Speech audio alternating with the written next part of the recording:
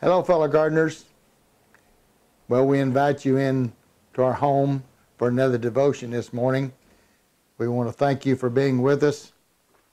We're going to talk about a topic today is entitled Alone. You know, so many people in this world are alone.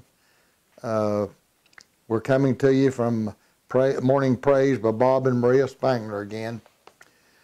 And we're going to start out by talking about Jesus. There was one time that he was alone. Any other time than that, he always had his Father that he could talk to. He could go out and pray to. And so anyway, Judy's going to read Mark 15, 33 and 34. Mark 15, 33 and 34 out of King James Bible. And when the 6th hour was come, there was darkness over the whole land until the 9th hour. And at that 9th hour Jesus cried with a loud voice, saying, my God, why hast thou forsaken me? Now that was the only time that he was alone. He was on the cross. They'd put him on the cross, and he was fixing to die for our sins. Every one of us. Your sins, my sins, Judy's sins, even the ones that put him on the cross. Because you remember he said, Lord, forgive them, for they know what they do. And so he was so alone, and but he was fixing to die for all the sins of the whole world. Now remember, I mean, just imagine how many sins there are over the entire world. That's what Jesus was dying for everyone's sin. And God could not look upon these sins. And so he had to withdraw his spirit from the Lord during that little bit of time he was dying by himself. Okay, let's pray. Father in heaven, we come to you at this time now, and we just want to thank you for being our Father. We want to thank you for being our friend that we can pray to, that we can talk to, we can read your word. And we thank you for Jesus dying upon the cross for our sins. The only way for us to get out of this sinful world is through the blood of Jesus. And we thank you for that, and be with us now as we read your word. In Jesus' name we pray. Amen. Okay, in October 10, 1991, in Adventist Review, Dr. Marler, excuse me, I'm on the wrong page. Let me get under here. I turned over the wrong one. Max, in his book, No Wonder They Call Him the Savior, tells the story of Judith Bucknell, who was suicidal victim number 106 in Miami, Florida during 1980. So many people were alone and so lonesome. We would know little about her had she not kept a diary that reveals that this terrible loneliness this 38-year-old woman had and endured. She was only 38 years old, but she was writing every day in her journal. And Judith was not on drugs or welfare or a social outcast. Rather, she was respectable and wore designer clothes.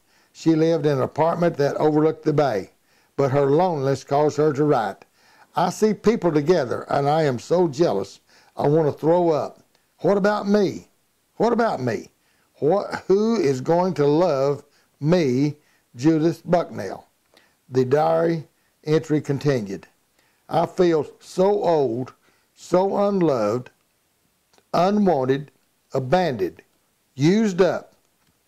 I want to cry and sleep forever. I am alone, and I want to share something with somebody.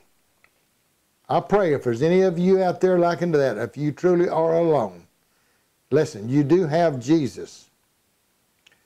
But I'm going to throw a little something out to you, a charge I'm going to give you. I pray that if you make some cupcakes or bake some cookies, just take a couple of them cupcakes or take 3 or 4 cookies and put them in a little bag and go over to your neighbor that you know is by themselves, or it don't have to be that. It can be a man or woman or whatever. Go over to them and just say, hey, I just made some cookies or I made some cupcakes and I just want to share some with you. I live right down the street here and I just want to be your friend. Do that. It will help them and it'll help you at the same time, even if you're not lonesome. Even if you are lonesome, it still gives you a door to have a friend. Cries of loneliness fill the world. We hear the voices of the single, the divorcees, the widows and the widowers, and those in convalescent homes filled with sighs and shuffling feet. More voices in our overcrowded prisons join the moans and cries of loneliness. Loneliness exists even in families, rich and poor alike. In fact, if one listed the major problem of our cruel world, it would be loneliness near the top. God never made us to be alone. The author of Ecclesiastes observes that two are better than one because they have a good return for their labor. For if either of them falls, the one will lift up his companion or her companion. But woe to the one who falls when there is not another to lift him up. What's the answer? We can begin by reaching out to others and making friends. And you can do that. Taking a little cupcake with you or some cookies. And now me being a produce man, I'm always, got peaches or something that's good. And when I get hold of some good peaches or good tomatoes, I always like to go and share these just to let people know that I'm thinking about them. And Judy and I, we do that all the time. Well, not all the time, but we do it real often, every week. And we encourage you to do something like that too. You get hold of some peaches that taste real good, just buy a few more and go share them with your neighbors or your friends. We even do it at church and let everybody get them a couple of 3 peaches, and some of them come back and say they enjoyed them so well that they hadn't had a good peach like that. It just blesses your heart, but it really blesses those people that get them. So anyway, I'm encouraging you to do that. But deeper than that, we must let Jesus be our constant companion. There's the companion that we have that's the true companion, is Jesus. Even as Jesus, who tread the wine presses of suffering alone, had his Father as a constant companion. But now that Jesus has rose and went back to his Father, he can be our friend. The closest that Jesus ever came to being alone was on the cross when he cried out the words of our next text. Next earlier, he had told his disciples, I am not alone because the Father is with me. But then when he got right down to the point, he was fixing to die for all the sins, God had to withdraw his spirit from him so he could die alone, or otherwise it wouldn't have been the pay that we wanted for our sins. Praise God that you don't have to be alone in this world, even though you may live by yourself. Jesus is always our elder brother and constant companion. So we want to encourage you this morning. You got anything else you want to add to it, Judy, or we said about everything we need to say? Okay. Well, we thank you for being with us. Now we're going to pray and close this down. Father in heaven, again, we come to you and we thank you for being our Heavenly Father. We thank you for Jesus being our elder brother.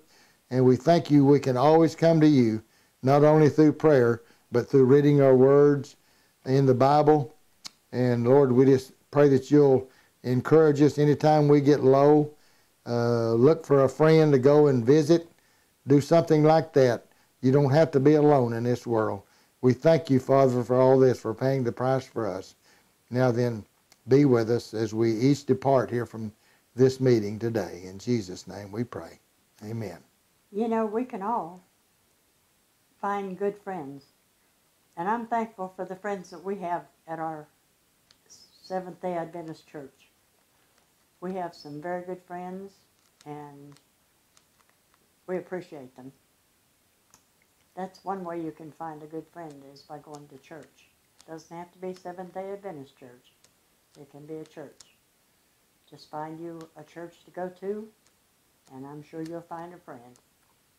Now, I'll tell you what, our pastor challenged us to, all of us in the church that day, that he says, you know these people sitting on these pews because you see them every Sabbath.